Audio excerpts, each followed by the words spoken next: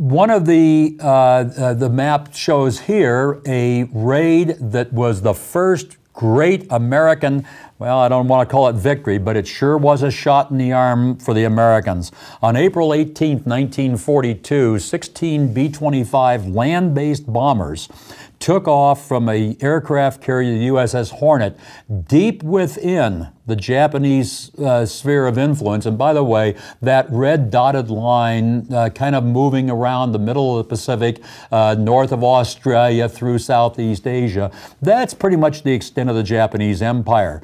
Take a look at where the aircraft carrier is deep within that zone. This is a gutsy maneuver in 1942 when we've got no real fleet to help these guys out, a very, very small task force.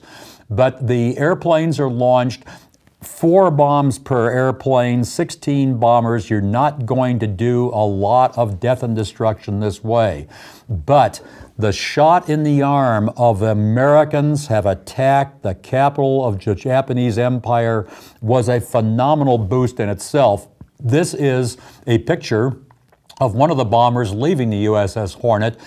Taking these airplanes off of an aircraft carrier was not exactly a standard mission for them, but all 16 airplanes got off, but one of the airplanes that landed in the Soviet Union at Vladivostok ended up crashing in China. A lot of reasons for that we don't have to go into.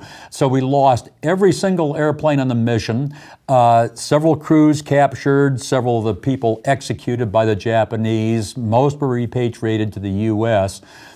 But 2 things happened. One, the morale impact of, wow, we finally struck back. And 2, strategically, the Japanese, for the remainder of the war, said, wait a minute, they're not supposed to be able to attack us. Maybe we better keep fighter forces in Japan, not in New Guinea, not out in the forward battle areas to protect the home islands. And that became very, very important later in the war.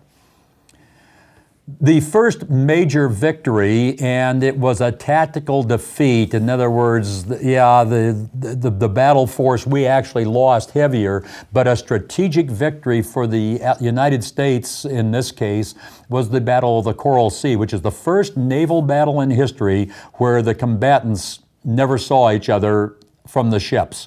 This was air power from the American carriers flying to the Japanese carriers out of sight of each other.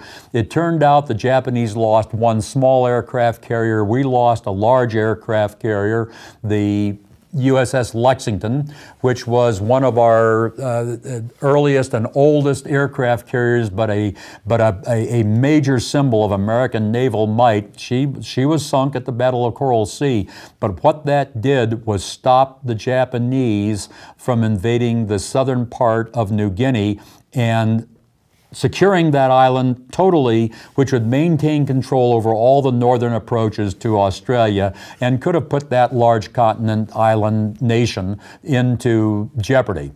So a major strategic victory for the United States, but this was probably the turning point of the war. Admiral Yamamoto, the architect of the entire Pacific campaign for the Japanese, had said at the onset, hey, I can basically, I think with the attack on Pearl Harbor and the Philippines and the rest of our plan, probably run amok in the Pacific for about 6 months. Well, that's about how long it lasted until we achieved the victory at Midway. The 3rd through the 6th of June, 1942, largely thanks to the American code breakers who had broken the Japanese naval codes, we detected the plan that the Japanese were going to attack Midway. Midway is actually part of the Hawaiian Island chain. It's quite a bit to the northwest of the islands that we think of today as Hawaii, but Midway was an important place that we had advanced forces who could scout the approaches to the Hawaiian Islands and whatnot. And if Midway could be taken, wow, that is a major, major victory for Japan in extending its sea frontier. We put basically the naval forces that we had cobbled together into 2 task forces around 3 aircraft carriers, and that's all we had in the Pacific. Up toward Midway.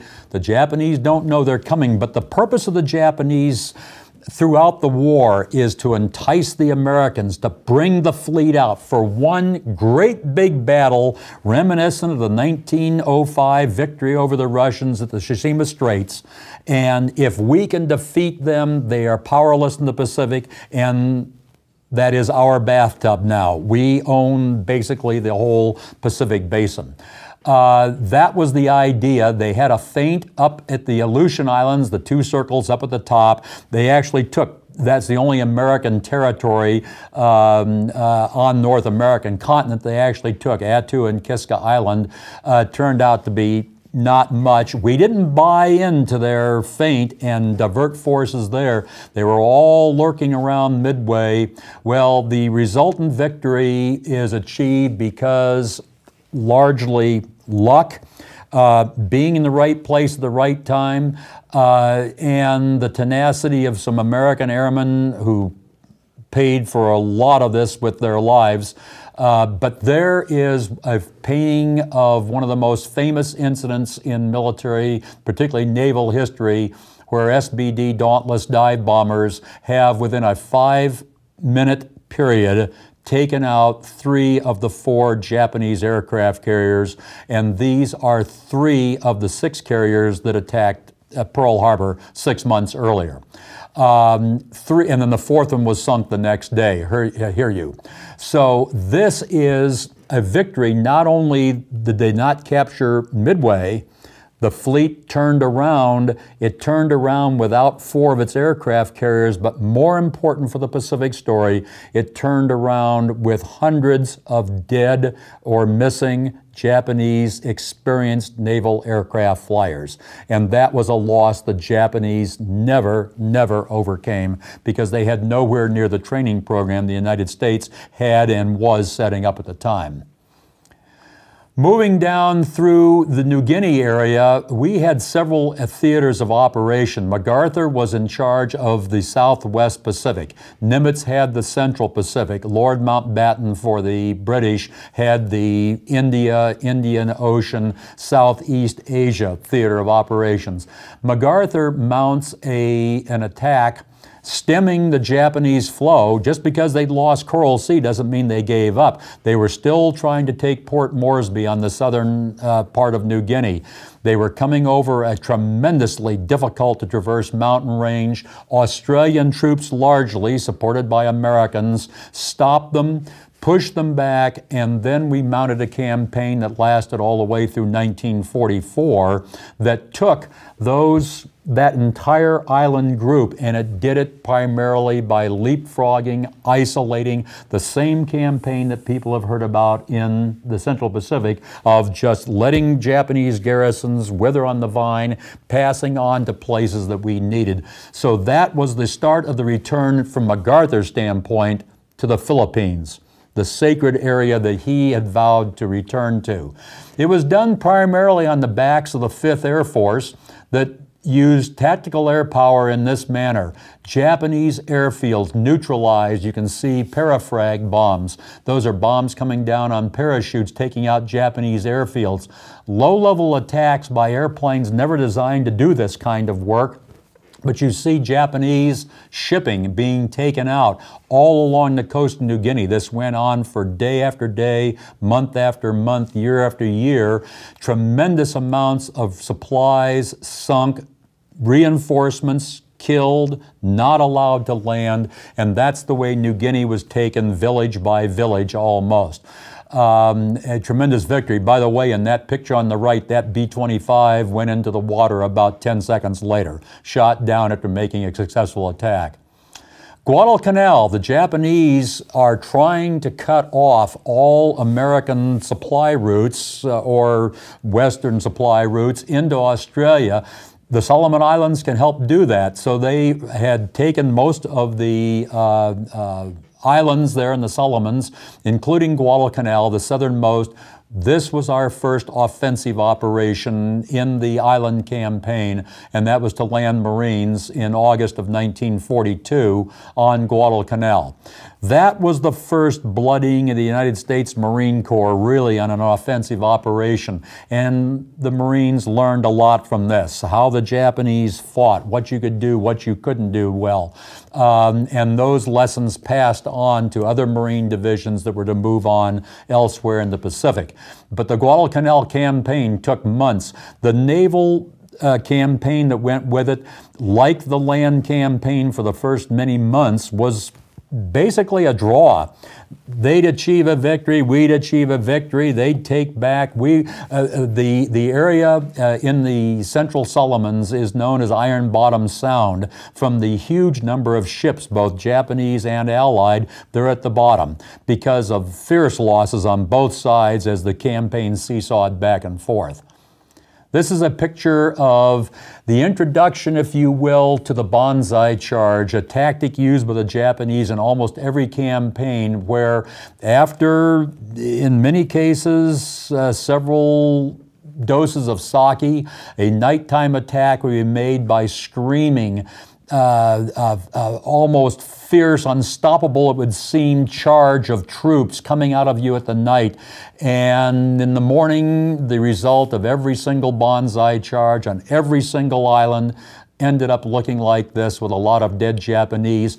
Yes, they may have gotten into the perimeter, but we never, ever lost a campaign because of a banzai charge. In my view, an interesting military tactic, but a tremendous waste of fine fighting troops.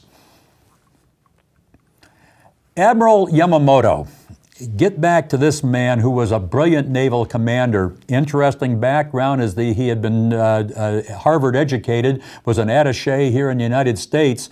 We recognize that, boy, if we could get rid of this guy, there goes really the heart and soul of the Japanese Navy and one of the greatest brains.